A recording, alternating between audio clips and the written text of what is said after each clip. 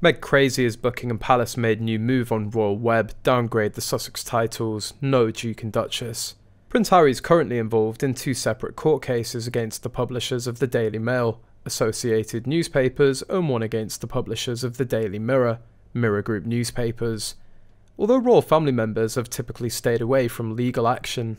According to a friend of the royal family, Prince William, King Charles, Princess Catherine and Queen Consort Camilla understand that the Duke of Sussex can take companies to court if he wishes, but the royal family aren't happy about the same, especially because of Prince Harry's witness statements and court appearances owing to revelations he's made about his royal relatives.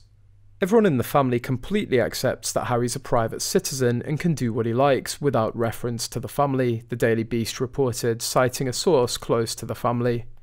That doesn't mean that they have to like it. Of course, they're massively irritated by the prospect of more blockbuster Harry trials, but they've been expecting it. There's also the defamation case against the Mail, don't forget. Their goal is just to keep plugging away and not get distracted by any of it, the report added. It comes as yesterday Buckingham Palace made a new move on British royal family website to downgrade Meghan and Harry.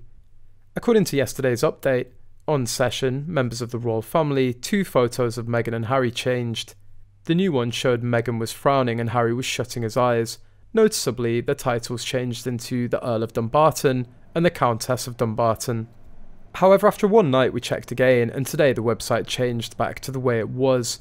Some fans see this as a trolling act from the palace, but many also believe that the administrator of the royal website accidentally released it before the palace made the announcement. Therefore, they revoked it. It looks like this one-day leak shows that the palace is planning to change the title of Harry and Meghan.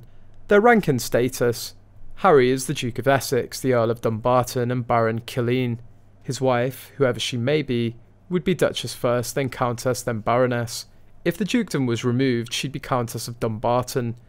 No Duchess, and they'd drop in rank. The 5 titles of the peerage, in descending order of precedence or rank, are Duke, Marquess, Earl, Viscount, Baron. The highest rank of the peerage, Duke, is the most exclusive. There are 30 dukes in total, including 6 royals. It's time for Parliament to act, remove any title that's been used and milked for financial gain, and while denigrating the monarchy and the people of the UK that would leave him as Prince Harry, Earl of Dumbarton, and her as the Countess of Dumbarton, no worse than Edward and Sophie were for almost 24 years. Neither will use the Dumbarton titles, so the exploiting of titles ends there. It's also time for Parliament to act on the verification of the births of Archie and Lilibet.